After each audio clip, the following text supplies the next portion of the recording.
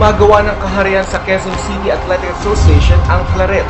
Champion ng Claret sa Boys Elementary at Boys High School. Magaling na school, magaling na players, magaling na coach. Sa Boys Elementary, ang champion coach ay si BONG ZOLETA. They were also preparing for the other teams sa ibang tournament. So, training grounds pa rin. So, pukpuk lang kami palagi. Laro lang kami. Siya rin ang hinirang na Coach of the Year sa Boys Elementary Division. Sa galing niyang magturo, maging sa championship game, tinambakan ng Claret ang St. Clair. Ano po bang sikreto niyo? Paano niyo naalagaan tong team na to na 3 taon niyo na pagcha-champion?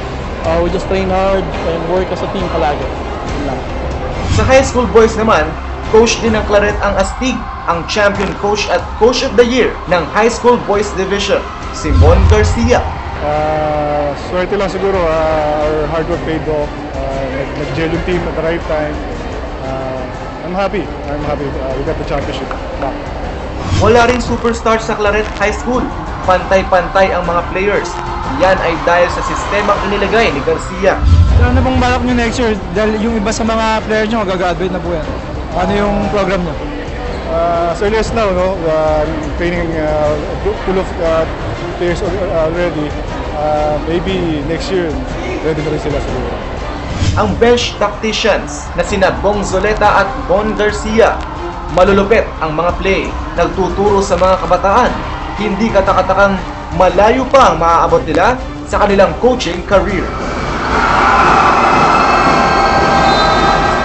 Next year, we're also preparing. Hopefully, makaabot din dito sa finals. Kahit may mga graduate na rin? Kaya, may graduate.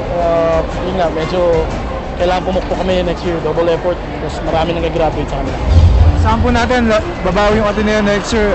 First time yata lang kayo sumali. So, paano pang gagawin nyo para maging ano kayo, 3-time champion kayo? Maghahanda pa namin, mabuti. No? We practice very hard for next year. We'll try our best, no?